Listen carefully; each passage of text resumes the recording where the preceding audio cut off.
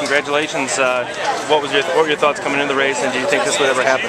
I was just really happy to get here with my team, Hannah Owens, and our coach Joe Hansen is such a phenomenal motivator, and Denny McGraw and Matt and Coach Paulskill have all just been wonderful helping us get through this season. What described the race, the way it went out, and what were you able to do to take control of it? Just watch people's ponytails swinging.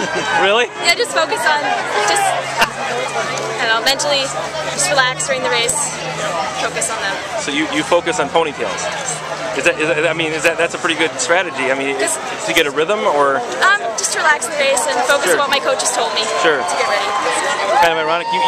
Nobody can focus on a ponytail with you, so that's good, isn't it? Now, what was your? I mean, how was the time? How was the whole performance based on what you've done to this point? That was a PR for me, so I was happy with that. Sure. Yeah, I've only run the 2 mile 3 times. Really? Yeah, so it's kind of fun. I mean, with your distance arsenal down there at Dodge Point, I suppose a lot of it is who should run what.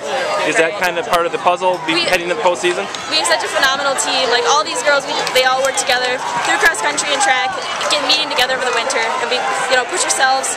Really great camaraderie. And you've been on successful cross country teams. How does this compare, winning the state title on track? Cross country is really team oriented, even more so than track, I think. Yeah, it's just so exciting to be here with my teammates, best friends. Well, congratulations. Thank you.